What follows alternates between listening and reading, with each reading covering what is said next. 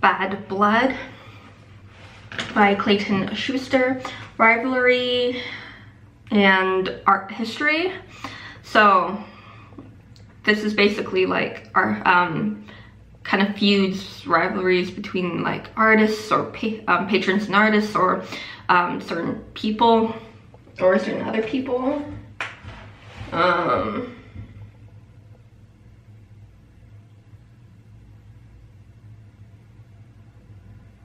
Oh yeah, Marie Antoinette and the People of France.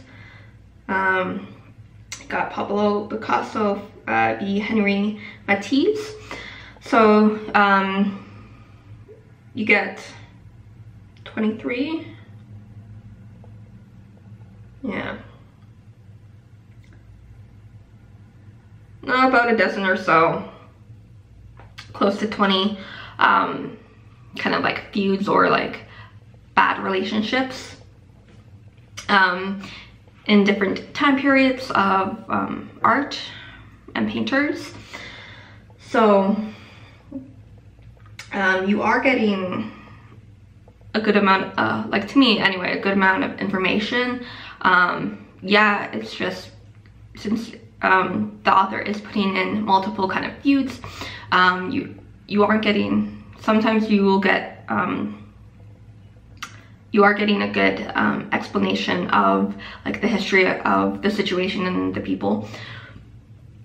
But at times, depending on who you are and what kind of like feud you want to look into, you may look elsewhere as well for other information. So this is just a really good starting point if you want that kind of like bad side, or like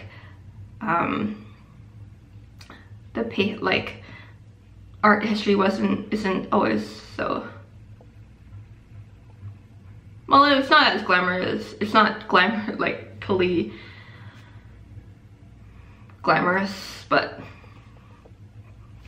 that it's, yeah, it's not easy, but some relationships total crap kind of situation, and he's kind of showing that in this book.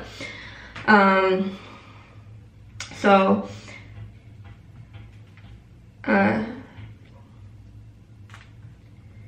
and so you are getting other information as well, not just the rivalries.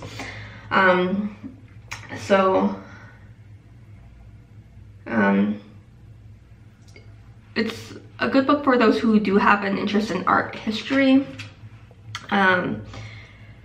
So hero, artists, resigned to defeat, criticism, workshop, group conflict, patronage. So Michelangelo versus Raphael. So you are getting a chunk there.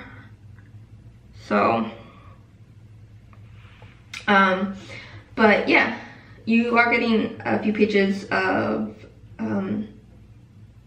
a bibliography, and so if you do want to go further, there are some sources that the author looked into that you can have a look into yourself. So if you do have that interest. So yeah, Bad Blood, happy readings.